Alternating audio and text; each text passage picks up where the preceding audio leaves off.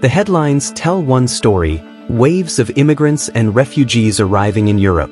But beneath the surface, there's a much darker, more complex tale at play. What if I told you the root causes of this crisis go far beyond war and poverty? What if it's not just bad luck or poor leadership? What if multinational corporations and powerful nations are quietly pulling the strings, keeping countries in a state of perpetual collapse? In today's video, we'll uncover the shocking truth about how the same powers that once colonized these regions are still doing some hidden things that are setting the stage for a refugee crisis that's only getting worse. Stick with me as we break it all down.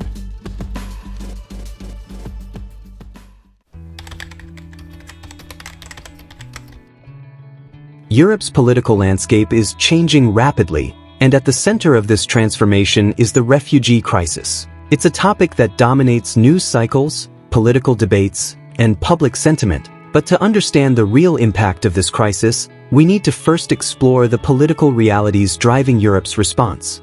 For years, Europe has prided itself on being a beacon of democracy, human rights, and humanitarian aid.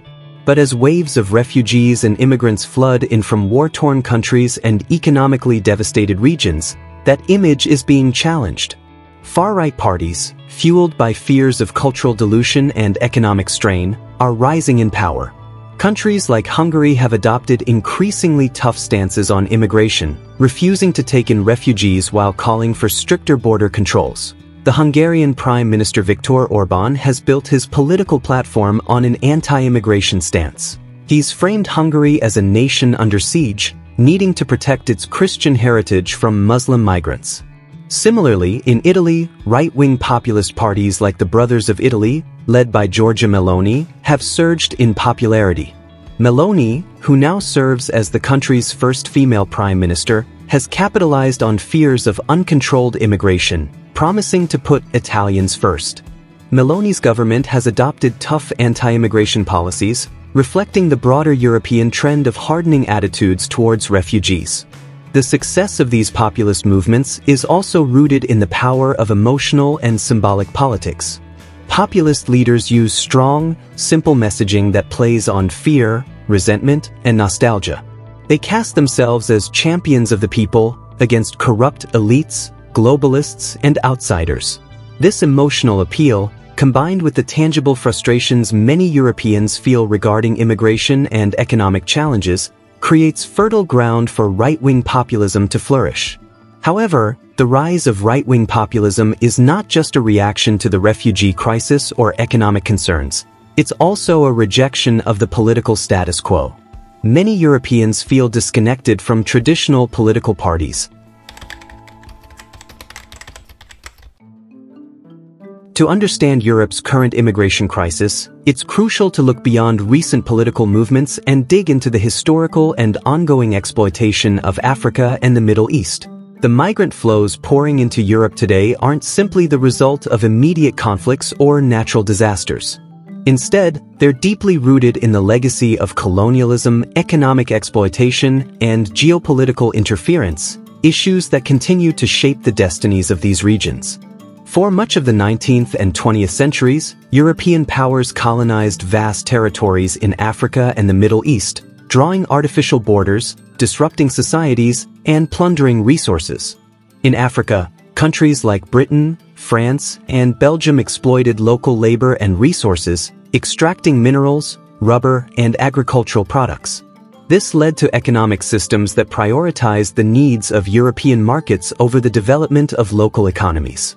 Similarly, in the Middle East, European powers, particularly Britain and France, carved up the region after World War I, laying the groundwork for political instability that continues today.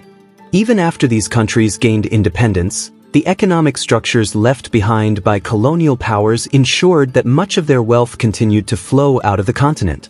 Multinational corporations and foreign governments maintained control over critical industries, such as oil, gas, and mining, keeping Africa and the Middle East economically dependent on external actors. This created a vicious cycle in which local economies struggled to grow, unemployment soared, and poverty remained widespread.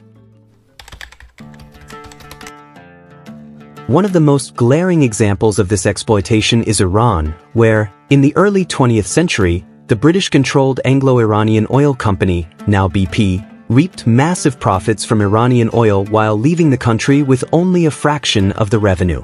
This pattern of external control continued throughout the century, with the CIA and MI6 engineering a coup in 1953 to topple Iran's democratically elected leader, Mohammad Mossadegh, after he attempted to nationalize the oil industry.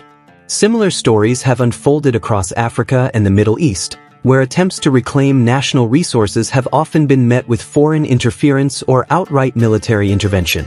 While the era of formal colonialism has ended, a form of neocolonialism persists, in which former colonial powers and multinational corporations continue to dominate African and Middle Eastern economies.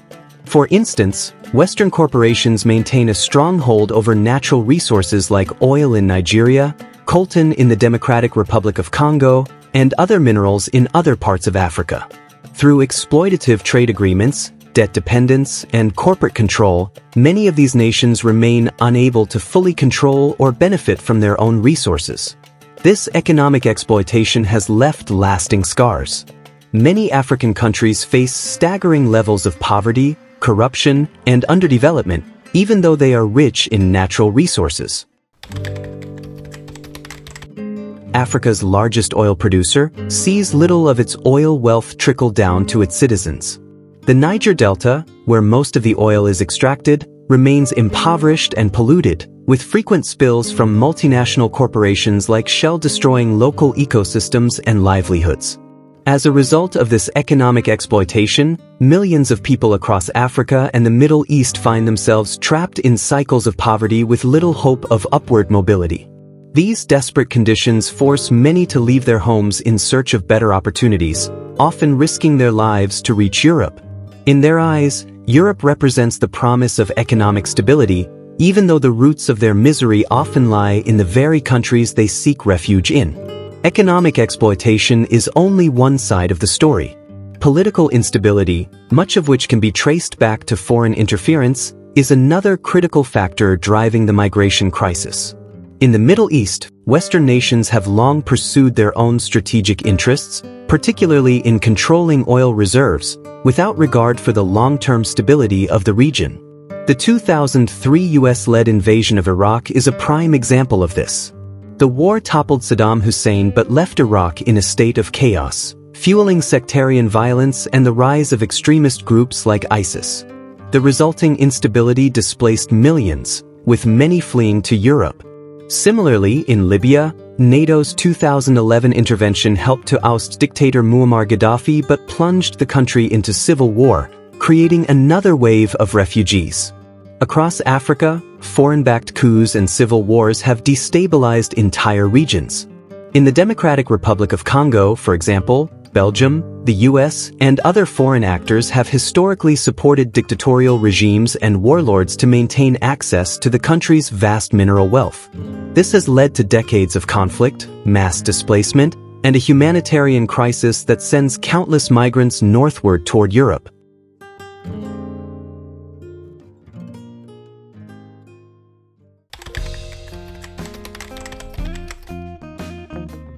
While humanitarian aid and the presence of multinational corporations (MNCs) in Africa and the Middle East may seem like forces for good, the reality is far more complex. These interventions, often touted as solutions to poverty and underdevelopment, frequently exacerbate the very problems they claim to address. Aid and MNCs can unintentionally fuel inequality, dependency, and even political instability, contributing to the immigration crisis that continues to grow in Europe. Foreign aid, particularly in the form of food, medical assistance, and financial aid, is often seen as an essential lifeline for struggling countries. On the surface, aid seems like a moral imperative, a way for wealthier nations to help those in need. However, the impact of aid on recipient countries is often more harmful than helpful in the long run. Aid can create dependency, stifle local economies, and prop up corrupt governments. A significant issue with aid is its tendency to undercut local industries. For example, food aid might seem like a straightforward way to help famine-stricken populations, but it can destroy local agriculture in the process. When international organizations flood a country with free or heavily subsidized food, local farmers cannot compete. They lose their market and, in many cases, their livelihoods. As a result, countries that could otherwise develop self-sufficient food systems become increasingly dependent on foreign aid to feed their populations. In many cases, financial assistance from Western countries and organizations like the International Monetary Fund, IMF, or World Bank is contingent upon implementing economic policies that favor Western interests. These structural adjustment programs, for instance, often force countries to privatize industries, cut public spending, and open up their markets to foreign competition. While these policies are supposed to promote economic growth, they frequently lead to increased inequality, unemployment, and social unrest. Multinational corporations are often seen as engines of economic growth, bringing jobs, technology, and investment to underdeveloped regions. However, the reality of MNCs in Africa and the Middle East is far less rosy. While MNCs do bring some benefits, such as infrastructure development and employment opportunities, they are also notorious for exploiting natural resources, underpaying workers, and sidestepping environmental regulations. Take the oil industry in Nigeria, for example. Multinational oil companies like Shell and ExxonMobil have been extracting oil from the Niger Delta for decades. While this has generated billions of dollars in revenue, very little of that wealth has benefited the local population. Instead, it has contributed to widespread environmental degradation, with frequent oil spills destroying farmland and fishing waters. The result is that many people in the region live in extreme poverty, despite the area being one of the most resource-rich in the world. Moreover, MNCs often work closely with corrupt local elites, ensuring that profits flow to a small group of people rather than benefiting the broader population. In many cases, these elites act as gatekeepers, allowing MNCs to operate with impunity in exchange for personal wealth.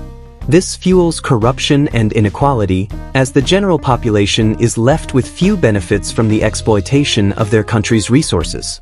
The intertwined effects of foreign aid and MNC exploitation play a crucial role in the migration crisis.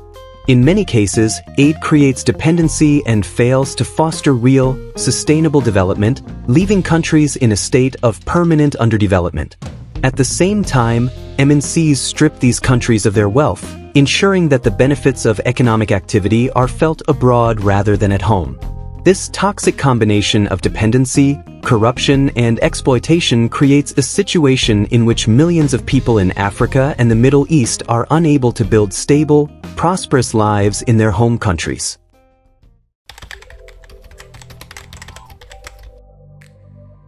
As Europe faces one of its most challenging periods in modern history, the continent is grappling with a labor market crisis that intersects deeply with its immigration policies. While many European nations continue to experience waves of immigrants and refugees fleeing conflict, climate change, and economic instability from Africa and the Middle East, a paradox emerges. Europe actually needs more workers. Many European countries are struggling with a demographic time bomb, a rapidly aging population, and a declining birth rate. Countries such as Germany, Italy, and Spain are seeing their native-born workforces shrink, creating a labor shortage that threatens to stifle economic growth. According to studies, by 2030, Germany will need an additional 400,000 workers per year to meet the demands of its economy.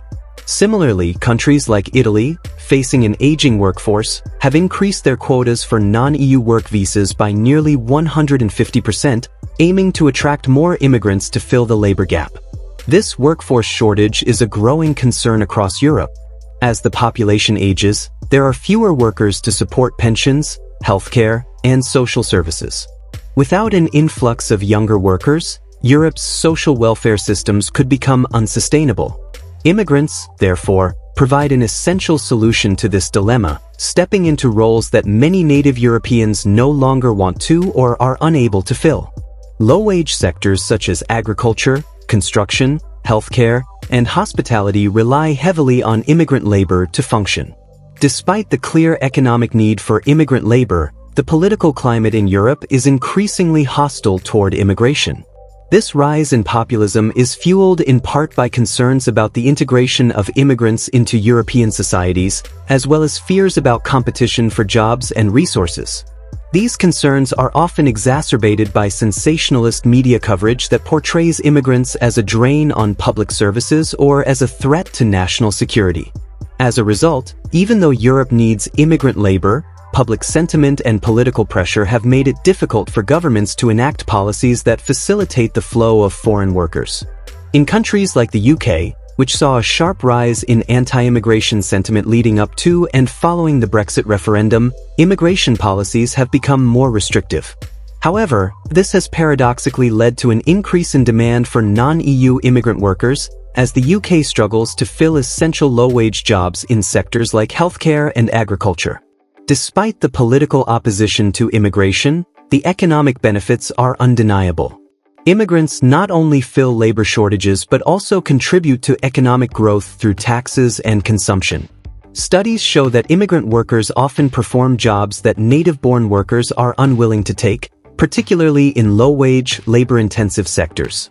These jobs are essential for the functioning of many industries, from seasonal agricultural work to elder care, where the demand for workers is growing rapidly.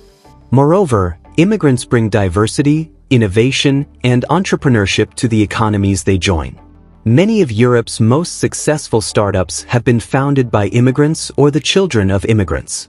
These businesses create jobs, foster innovation, and contribute to the overall dynamism of the European economy. While Europe's need for foreign workers is evident, the continent's policies toward immigration are often inconsistent, shaped by conflicting political and economic pressures. On one hand, businesses lobby for more open immigration policies to meet labor demands. On the other hand, political leaders face pressure from voters who are increasingly wary of immigration. In countries like Germany, efforts have been made to introduce more streamlined immigration policies to attract skilled workers. Programs aimed at training and integrating refugees into the workforce have shown promise, helping to fill gaps in industries such as healthcare and construction. However, these efforts often face bureaucratic hurdles and resistance from local populations, making it difficult to scale them up effectively. Thanks for watching. If you found this video insightful, don't forget to give it a thumbs up. And if you haven't already, subscribe to the channel for more thought-provoking content like this. Turn on notifications so you never miss an update. See you in the next one.